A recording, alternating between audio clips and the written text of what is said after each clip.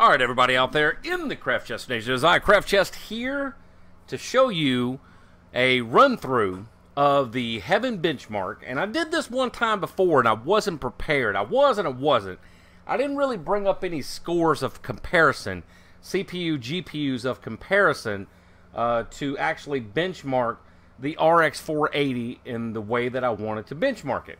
And we want to make a run-through on the Heaven engine, which I think I closed out for whatever reason. Let's open this back up. Alright, and what we're going to do is jump straight in to the Extreme and actually run a live test. I've already done this once, but I want to be sure that you know that I'm not just screenshotting this stuff and photoshopping it into whatever else. And this is on the build. This is the RX 480. We are running the 880K CPU. It is the A10 processor. You'll see it pop up there, so I'm not going to hide anything like that. But it essentially is running the 880K processor in it. Reason why I left it in there is that the turbo frequency is a couple of tick marks above the actual 880K. And I could very well put that chip in there, but it's going to run the same. It's the same exact CPU as the 880K. It's just that we don't have any activity whatsoever from the video drivers. They're not even installed. The computer doesn't even know they're there. The only thing that it recognizes, which we went over in a prior video and live stream, I showed everybody that it is only running the RX 480 for graphics. We do have the 2400 overclock RAM by Team Dark.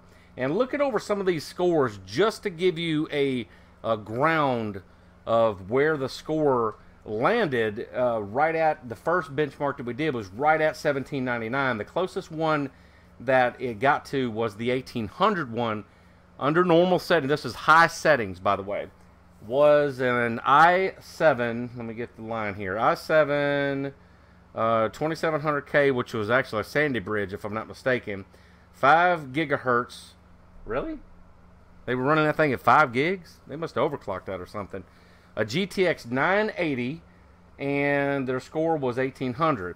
An AMD comparison was 1788, which would have been the closest to that one, which was running an FX 8320 at 4.5 on a 780 Ti. And the only other one close to it was an 1809 score on an i7 5930 running at 4.6 on a GTX 980.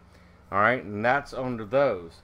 Under the other score, which was the Extreme score of 1800. Oh, what was 18? No, wait, no, it wasn't. Let's find the other one. 1580. Okay, it drops off a little bit. So 1580, the closest thing to it was the i5 4690K 4.2 on a 970, a GTX 970. Was close to it. The other one is an i5 4460 3.2 on a 970, and let's see, an i7 3770 3.5 gigahertz on a 780. So the 970 and the 980 are right there at it. After this run through, we'll give you the actual, visual up here of the benchmark results. The 1080p benchmark results on this were 71 frames a second, scored right at 1800, minimum frames 24.9, maximum frames 145, and that's running DirectX 11 under high normal tessellation. Now that's usually how I play games, just on high settings. I don't need ultra mega to the deluxe because there are limitations to what a 1080p monitor can do, and that's pretty much it. And if I see where I can squeak out a little bit more smoothness and we don't get any tearing or jitteriness or refresh issues or whatever, yeah, we'll bump it up a little bit. But under normal circumstances, for the regular everyday Joe out there, this is pretty much what they're playing on, is a 1080p monitor, an LCD monitor, LED monitor. Not everybody has a 2K. Not everybody has a 4K. Or even in any FreeSync. I know FreeSyncs are more readily available to people in their cost range, as well as the G-Sync monitors for people that run the GTX cards. So let's see. You see right here, I'm running Extreme. I am going to leave it. It won't even let me click full screen on here. So we'll just let it run. Now, let's go over the Crimson Wattman right quick, just to let you know what this is going to be running at. The last activity that it had, the GPU is running at a frequency of 1350 megahertz. That's only 2 tick marks off of where it's supposed to be. 1352, give or take. I don't know. It just rounds it down, I guess. The memory is 2000 megahertz, of course. It spiked at 82C. That was on the last test. And we are running 5% above the factory overclock of 1288. We tried to get that 1366 squeezed out of it, but it was just a little bit much for this system. Because remember, we're running on a $700 rig. And yes, I'm saying $700 because there's a lot of people out there said, hey, you left out the operating system. But you can get keys from like Kingwin, relatively cheap, which still keeps it in that $700 range, whether it's Windows 7, 8, or 10. You can buy them. I just looked. The highest price one I saw in there was like 28 bucks. And when we did the actual calculations on this one, what did we say, 762 or 772? Or I'm sorry, 670 or something. That still keeps you right there at that $700 mark. GG. All right, so let's run into this a little bit farther. Farther. I can't even say it. A little bit farther. The temperature as it's sitting at idle is 41C, running at 741 RPMs. And the reason why I'm going over that is because these benchmarks push these computers to the limit. And we are going to be doing the preset of Extreme. I don't think there's anything higher than that. You have Custom, Basic, and Extreme. That's the only 3 choices you have. Now, I'm sure there's other choices that you could get on a paid version, but understand this is a free Heaven benchmark. And if there's another engine out there that is better than this one, then I'll get it in the future. You guys can let me know what you'd like to see, as long as it's free, or if you'd like to donate a copy to me. All right, so let's do this. Let's run this, and the music's going to be loud because I don't know how to turn it down. I could turn it off, I guess. So let's run this, but I'm not going to turn it off. I'm just going to let it run, and once it loads itself up, I'll move the window up, turn myself off, and mute the mic, and let it run. All right, let's see if it'll let me move it now. I'm going to move it up here. All right, now I'm going to mute, let it run, and let the benchmarks begin!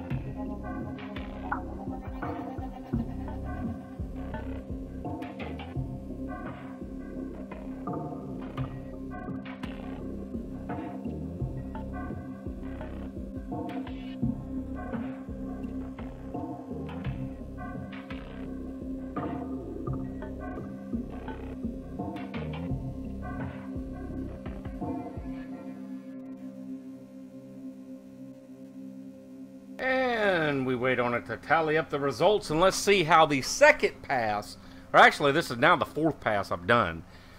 2 under regular and 2 under extreme. And it looks like we got 63 frames a second. This time we scored a 1588. What did I say we scored before? Wasn't it like a 1580? So it actually went up a little bit. And there you go. So let's see what the close score is to that. 1588, which is down this way. 1588. Closest one to that is on a Sandy Bridge, actually. I have that processor in this, the one that's recording this. The same processor, the i5 2500K, running under the 290 or R9 290. They scored right at the same thing at 1589. The next closest is an i7 3770 at 5 gigahertz on a 970. It's a GTX 970. And their score is right there, just above that one. And below it, let's go below because, you know, you're going to get different results and all that. The i5 4600 or 4460, I can't even read, is running 3.2 on a GTX 970. And it scored a 1585. And next to that, an i7 4770 3.5 on a GTX 780. So there you go. It's pretty close to the 970. I mean, it's right on. Not even close to it. It is. It's right there in the mix with the 970. And these are running the extreme versions of this particular one. Now, on the, like I said before, on the actual high settings, the normal settings, it was keeping up with the 980s. What did I say that score was before? Like a 18 something, whatever I said it was, but it was actually up there with the GTX 980. Yeah, there it is right there. Yeah, the GTX 980 is above it and below it, so it's right there in the mix under the regular high settings. All right, extreme settings is there with the 970.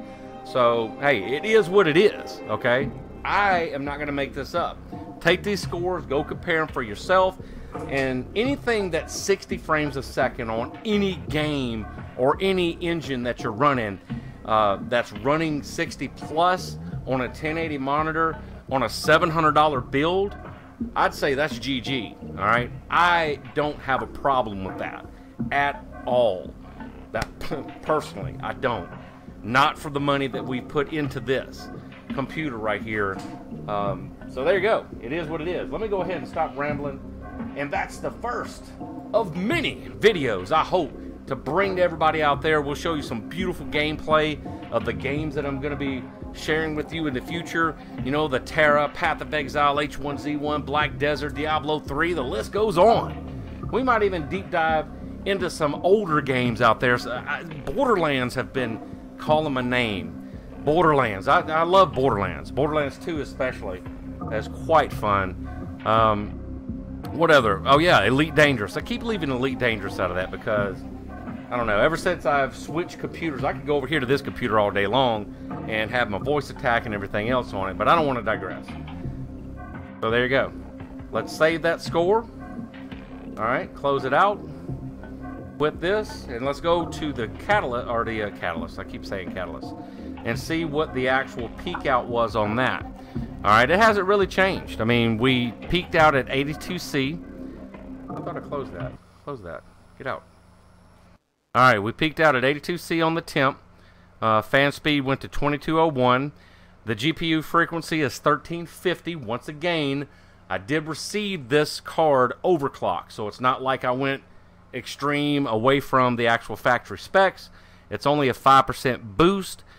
So for anybody out there that wants to know what you could do in the Wattman as far as boosting a little bit more performance, I would say 1350 or below is safe. Now, if you do have a better setup CPU and RAM and motherboard, and you want to go into the actual global settings and do the power efficiency and the compatibility mode, you could do that. That's probably another test that I'm going to do in the near future, is turning these two things on. But I haven't seen a problem. I haven't seen any, you know, power issues with the computer running the games under this particular frequency. So we're just going to leave it alone. All right? If it ain't broke, don't fix it. Find a sweet spot and leave it alone. All right? That's all I can say. And with that, I'm done. I didn't want this to be a 30-minute video, but you know me. It's a craft of the mind. Go out there and have some fun. Woo! RX 480. Let's get another one.